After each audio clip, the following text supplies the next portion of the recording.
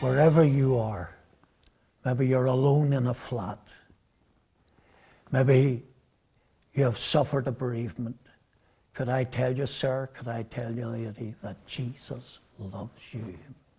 Yes, you. Just as he loves me, he loves you. And Isaiah the prophet said about him 750 years before he was born, he said, he was wounded for our transgressions. He was bruised for our iniquities. The chastisement of our peace was upon him, and with his stripes we are healed. Let me tell you briefly a story. A man who was a drunkard, a womanizer, a gambler, he came into the little vestry, and I quoted him that verse, and I says, put your name there. He was wounded for Jim McConnell's transgressions. He was bruised for Jim McConnell's iniquities. The chastisement of Jim McConnell was upon him, and by his stripes Jim McConnell is healed.